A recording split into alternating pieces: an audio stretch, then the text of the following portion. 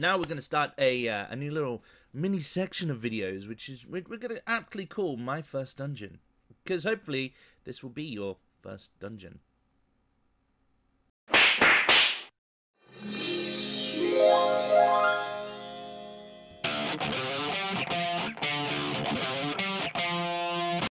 Welcome back to learning how to roll 20 with me, ZangMac. Obviously, we've gone through the basics of the tools over here and the previous videos. So if you've not watched those yet, it's probably a good idea that you should have a little look at those and familiarize yourself with the basic elements. Anyway, where you want to start even is to open up your roll20. You'll be confronted with a page that may or may not look something similar to this.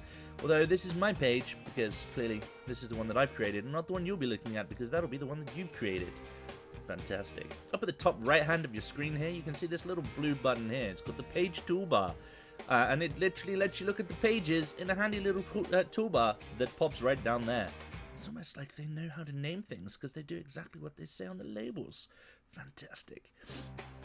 So what you want to do is you want to click on create a new page, and it will create a blank untitled document. Now I've gone ahead and done this already, so I'm just going to delete this because I've already done this part.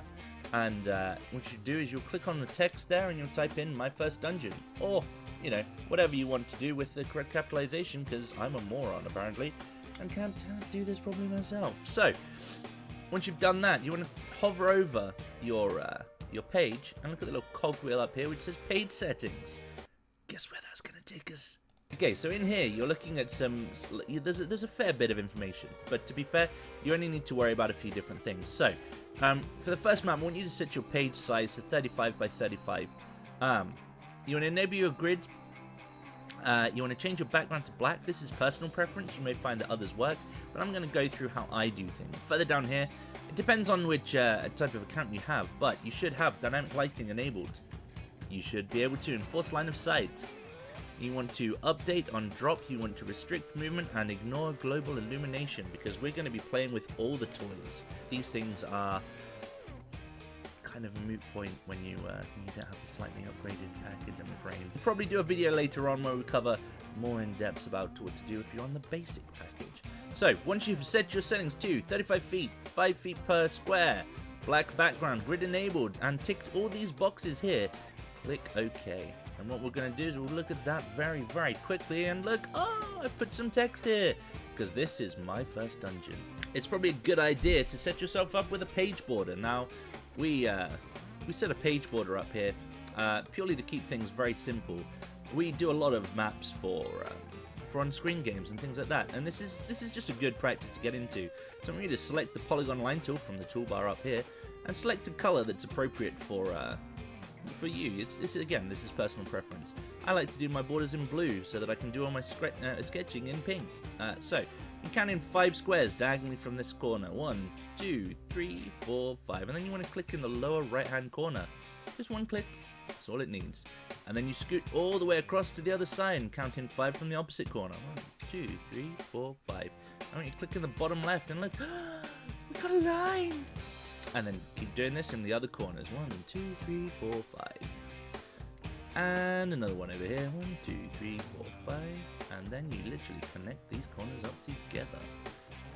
Now usually you might have noticed there it faded the line color slightly. That means that it's completed you're back to the starting point, and it should have defaulted that that's you done with that particular thing. Now you can also just press escape just to be sure, and that will also finish off that tool. And you are ready to get going to the next level. So thank you very much for watching. This is setting up your first dungeon, and I look forward to seeing you on the next topic. Take it easy, guys, and as always, if it's easy, take it twice. The world will never be the same without him. He was a son of a bitch, but he was yours. Your friend, a curious kid named Instagram, thought your dear departed friend was hilarious. Used to write down every word he said, worshipped the ground he walked on, kept notes and everything. Just hearing his name was enough to make poor Facebook twitch. Facebook and he never got along, arguing constantly all the time. Inescapable, those two, like cats and dogs. It never ended. Twitter was always the apple of his eye. She was the songbird that fueled his muse. never really managed to get through to him that she was no good, that her never-ending gifts and advice were just distracting him from the people that mattered. Of course, you meant yourself, not that you could ever bring yourself to tell him that.